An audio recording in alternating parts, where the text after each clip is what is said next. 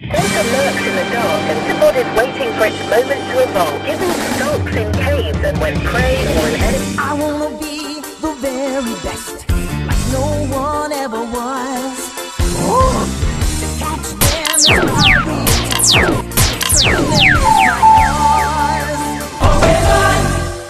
Have you ever dreamed of living in a world filled with Pokemon? Hi, I'm Aiden. I run this channel, and I have the same dream, which is why I took the gameplay of Pokemon Go and brought it out in mixed reality on the Quest 3. And now, I'm going to show you how I did it using Unity. Watch to the end to see a secret reveal. To get started, I hit up Models Resource to check if there were some free available models, but none of them were really hitting the quality I wanted. I knew I had to jump into Blender, because I really wanted this to look like the anime that I grew up watching. Games didn't really show the inside detail of the Pokeballs. Because when you're in VR, it's so much more immersive to see the details of the object that you're holding. Part 1, the Pokeball.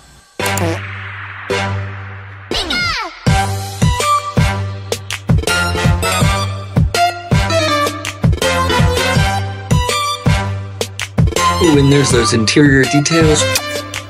And there it is, a complete Pokeball. You can actually get it right now on my Sketchpad page. Part 2, the Pokédex. Actually, I need that cube.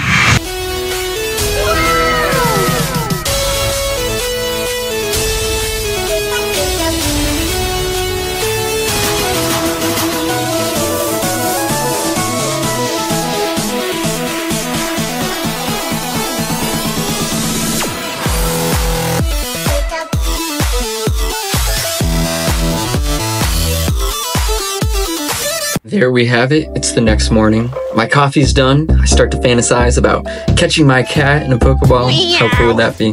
But now it's time to get it into Unity and make this thing real. Part 3, get it in Unity.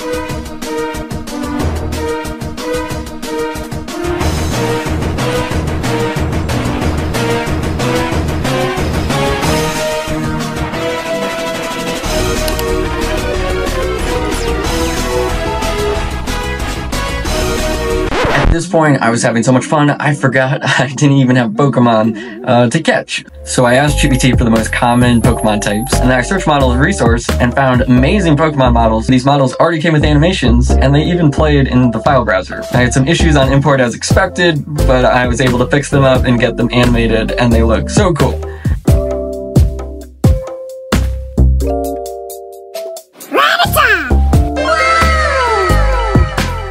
One of my favorite aspects about the Pokédex is how it talks. So I generated a voice in 11 Labs, processed it in FL Studios to make it sound more like a cheap LCD toy. Rattata, the mouse Pokemon. I then made a script that takes the audio information and translates it into a particle effect. The force of its attack sometimes chips its teeth. And then I spent the next hour just polishing up the last bits of the Pokédex and Pokeball. Part 4. Build the map. I want this experience to feel like a real adventure. I want to walk through the yard and through the woods and into different places and have it feel like the Pokemon belong in those places. I really wanted it to feel like the show, where you stumble onto a creature and you have to learn about it and catch it. And the only way to really accomplish this is by creating a large map. So I used the app Polycam on my phone to make a path through the yard. Once I had the map in Unity, I could begin placing content on it. Think of it like a real-world canvas, where now you can put your AR content on top of it. Part 5, time to play. Okay guys, it's finally time to test. I'm going outside now, I'm getting my headset on, and we're about to see some Pokemon. Alright, I finally made it outside. First up is Rattata. I see him behind a tree, so I'm gonna crouch behind this bush. Oh, and it is so cool to hear the Pokédex right now. Fangs can chew on nearly anything. When it is threatened, Rattata will deliver a powerful bite. Alright, so I'm gonna ready my Pokeball now and give it a toss. It's just like a baseball throw, and got him! So that's first Pokemon down, Rattata. They look so cool inside their Pokeball here. And now I'm gonna make my way to the woods, because I believe Metapods should be here. And look at that, a group of Metapods. I'm gonna make my way closer. The cocoon Pokemon. A Metapod is virtually incapable and again, it's so of cool to or hear the attacking. Pokédex talking. All it can do is harden its outer shell while it awaits evolution. Alright, little toss. And Pokemon number 2, called a Metapod. 2 of 5.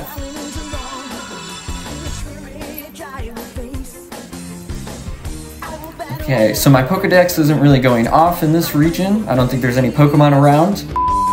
Charizard is the coolest Pokemon. It is my favorite Pokemon. It's breathing fire right now. Charizard, it's so the flame cool. Pokemon.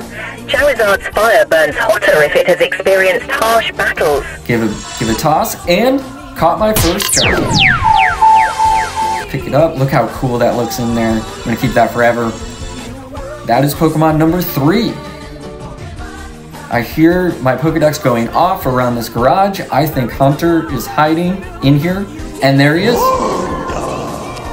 Hunter lurks in the dark and tap shoulders with a gaseous Alright, and just a little toss of the Pokeball.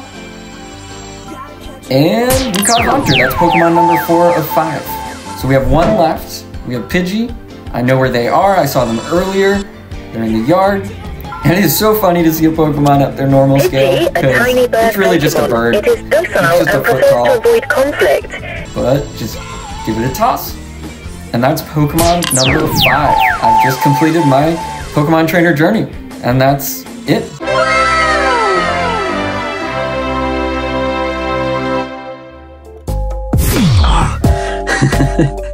Guys, that was so much fun. If you want to catch part 2, make sure to like this video and subscribe.